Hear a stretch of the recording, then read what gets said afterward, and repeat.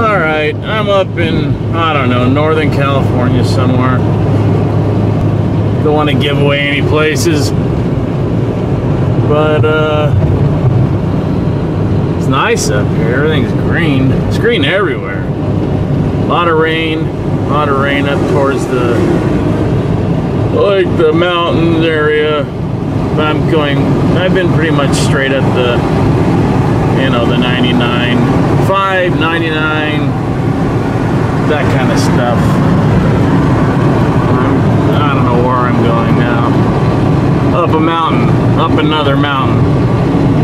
I haven't even got to where I'm supposed to go yet. And it's like 5 o'clock, 5:30. I'm not gonna get on until like 4 or 5 in the morning. That's alright, because I stay awake all night anyways. This is Purdy, huh? Purdy. See, I like living out and stuff like this. Screw the city. When I was a city boy, I had the city boy blues. Now I wanted to, remember that song?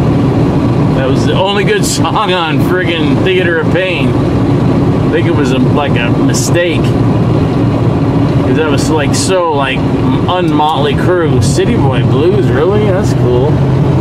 But then it took a really bad turn after that. I didn't like that album. Anyways, this is pretty. Typical, you know, California, Central California schnot. But it's nice. I like traveling. This is a travel video. This is short. This is like a 2-day trip probably. That guy's peeing. That's always nice to see. Now you know you're in Northern California when you see a guy just, you know, squirting off the side. California, the land of loonies. I was born and raised here. I can say anything I want. If I lose people, gee. It's not talking again. I'm talking about like when I grew up in the 70s and the 80s. I loved California, and it wasn't as crowded. Now there's literally over 20 million people just in LA alone. There's over 3 million in the valley, San Fernando Valley, the valley. So that's pretty. See that little thing of grass right there? That's something from the old road, an old road. Because this is, what did I say this was? The 5. There you go. But anyways, just California today I don't like. And they're ruining one of the most beautiful states that has everything. Ocean, mountains, desert, any type of terrain, any type of thing you want. It's in California, but they're just screwing it all up. Because they're not thinking. You know, I get it. A lot of people do stupid things. In the past, you know, people didn't know what they were doing with oil, and they'd strike oil and they'd let it just flood out over miles and try to pool it up, and you know, but they say, and it's damaged forever. Yeah, really? That happened in the early 1900s. If you go there now, you wouldn't even know it. There's not oil still all over, or tar or anything. There's a little bit of tar, but there's grass and trees and stuff growing. You know, it didn't kill everything. Oil's a part of the earth. You know, and CO2 emissions, that's ridiculous. People have been emitting CO2 from their anus for as long as they've been here. Cows even worse, and we're still here. We can't kill the earth, so stop it. Why am I getting on a rampage? I don't know. Let's just look at the beauty of nature. Hopefully I'll run into a couple more storms. I hit a few really good thunderstorms today. So there you go. well, I don't want to just start yammering, because then people listen and they're like, yeah, right on, or screw you. Last time I started saying stuff, and it wasn't political. I don't talk political.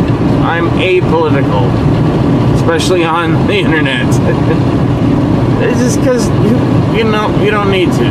Just talk about good things, fun things, like how pretty that mountain is right there. I like it because you can see all the striations of the mountain and the millions and millions of years. So anyways, I love that stuff. I love looking for gold. I like doing all that stuff. Gold and silver mining, love it. Hopefully I'll be doing that soon again. There you go. I'm coming into something. That looks pretty hairy up there. Good.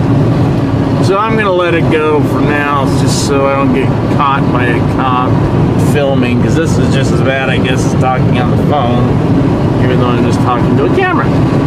All right. I'm gonna go to my cousin's house.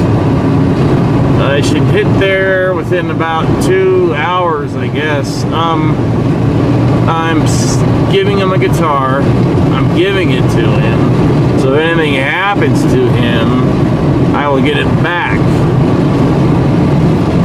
And he's got a bass. That's his, but it's a Thunderbird, white Thunderbird. So we're going to try to play a little Motley Crue. He hasn't played an instrument in probably 30 years.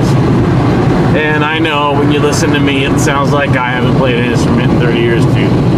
But anyways, we'll try to do, like, you know, Looks to Kill or something easy. Just not the whole thing. Even though I could have him ride A, and then there's one part, bong, bong, where you'd have to not ride A. And that's exactly what Nicky used to do, even though he was getting better in 82. All of 81, it was Mick teaching him how to play and rehearsing and rehearsing and rehearsing. A whole year. It doesn't take that long to learn basic bass. Too Fast for Love, Mick played the bass, whether you want to hear that or not. Because not that far, you know, in 1979, when he auditioned for Quiet Riot, he didn't even know how to tune the thing. And Randy called him over to Nicky, over to his house, up by my house, or my parents' house. I don't live there. And Randy had to tune the bass for him, and then play him the bass parts, which is a big mistake, because that's what he did with Kelly Garney, and Kelly ended up following Randy on the bass, which you're not supposed to do. But he knew that this was a losing thing. He just looked cool.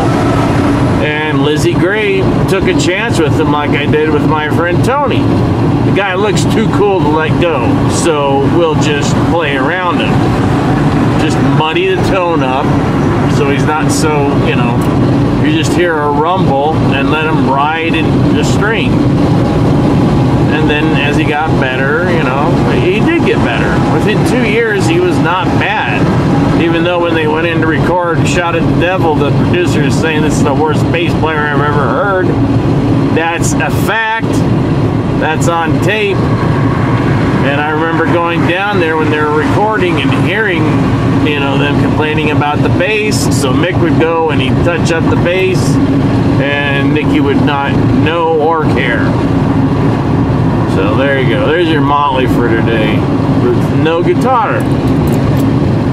Just the one I'm giving him, which is in the back. I don't know if you can see it. You got a lot of junk back there. Like my whole computer, my whole studio set up back there. I'll be putting that together and everything next week. All right, signing out somewhere in California. Bye.